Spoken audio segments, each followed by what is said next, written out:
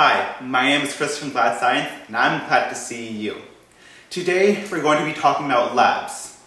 I love them very much, they're very cute and very fluffy, but we're also going to be talking about laboratories.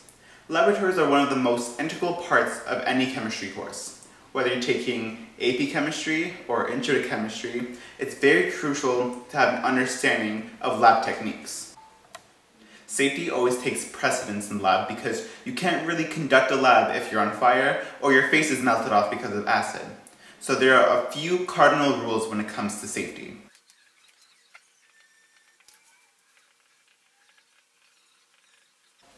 So as a child, your parents always told you never to put objects in your mouth. Same goes for chemistry. You never want to put any chemicals in your mouth, whether they're safe or not.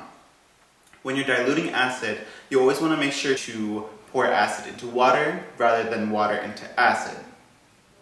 When you're conducting a lab, you want to make sure you do it in a properly ventilated area, and you always want to make sure to heat objects slowly to prevent explosions.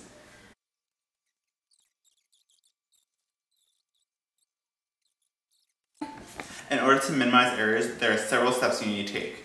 First, you want to make sure your data is both accurate and precise.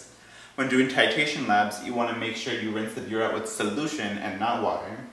Make sure you never ever weigh a hot object. Wait until the object cools down to room temperature and then weigh it. When collecting gas over water, you want to make sure to account for both vapor pressure and vapor volume. Make sure you never contaminate your chemicals and stir your solution slowly.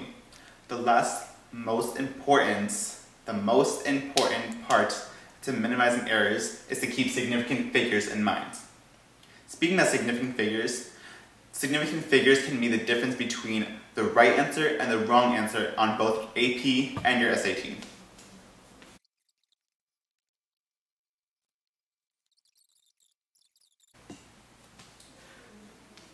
So when it comes to sig figs, you want to remember that all non-zero numbers are significant. So that's your 1, 2, 3, 4, 5, 6, 7, 8, 9, and not 0. Trailing zeros are not significant unless followed by a decimal. So the number 100 without a decimal only has one significant number, which is 1. But the number 100 with a decimal has 3 significant numbers, the 1, 0, 0. Every number besides the leading zeros after a decimal is significant. So let's take the number 1.000250. So the 3 leading zeros are not significant, while the 2, 5, and 0 are significant, including the 1 that is significant too. And remember that answers can only be as precise as your least precise piece of data.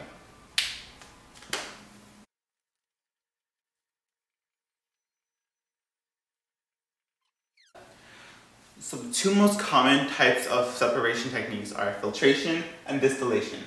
Filtration involves a solid and liquid passing through a filter, while distillation involves the difference of boiling points. In distillation, the more volatile substance is vaporized, cooled, and collected.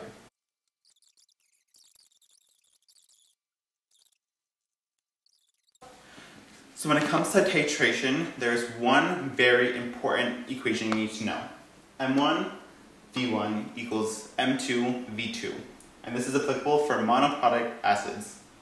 This basically says that the molarity times the volume of one titrant is equal to the molarity and volume of a second titrant. Molarity is calculated by the division of the moles of substance divided by volume. Let's say you have 5 moles of a substance in 1 liter of water. So you would have 5 molars of that solution. The equivalence point is the point where the moles of acid is equal to the moles of base. And without using this equation, you can discover the equivalence point using a color indicator.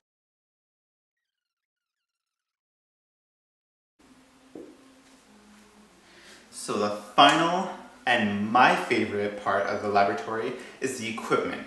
There are several pieces of equipment in the laboratory that include, but are not limited to, the beaker, the burette, the burner, the crucible tongs, the dropper, the Erlenmeyer flask, the Florence flask, the forceps, the funnel, the graduated cylinder, the pipette, the spatula, the mortar and pestle, the scale, the ring clamp, the goggles, test tubes, and not most important,